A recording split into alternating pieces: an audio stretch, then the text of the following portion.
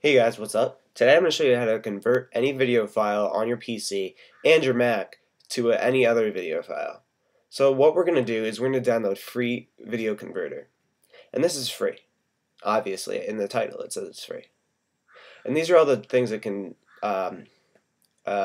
export. It can also download YouTube videos.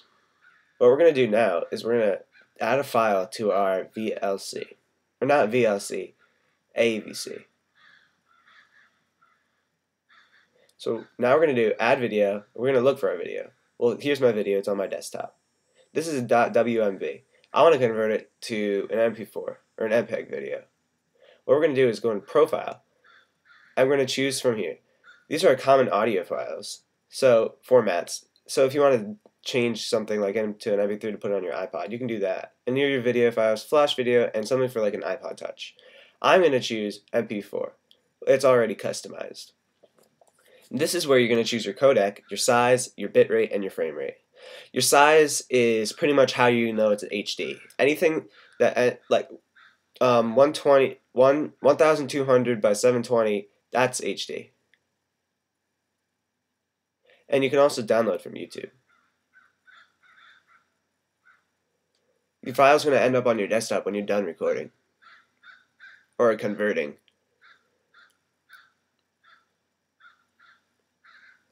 Now I'm going to show you how to do this on the Mac. Hey guys, now I'm going to show you how to do it on a Mac. What we're going to do is we're going to go click on more info in the description box, and you're going to download VLC. Now that we have VLC downloaded, we're going to go into File, Advanced Open File. And first we're going to have a .flv file that we want to convert, or any file you want to convert. I downloaded a video from my YouTube page. Now we're going to browse for our file.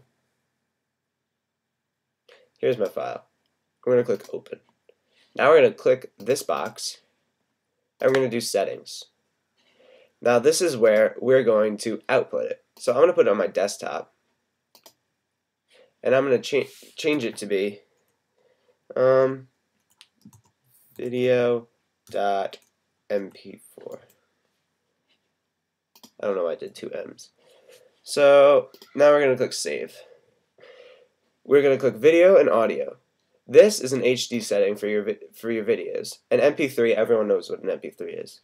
Now we're going to have 128, 1, 128, and 2. These are our video. This is for our audio, and this is for our video. You don't always have to have a video in your file. Say you wanted to download an audio file from YouTube, and you just want to put it on your iPod. Then you would just click Audio. But now what we're going to do, in my case, is we're going to click OK, and then we're going to click Open. Up here you can see that it's converting the file right as we speak. And then it's going to come up right here, and it's going to be a QuickTime video. As you can see, it's QuickTime X because I'm running Snow Leopard on this machine. But when it's done, we'll have a video file just downloaded from YouTube. Some of you may wonder, how did I download my YouTube video so easily without an extra program? Well, what I did is I went to YouTube, and I went to My Videos. And this doesn't have to be your video.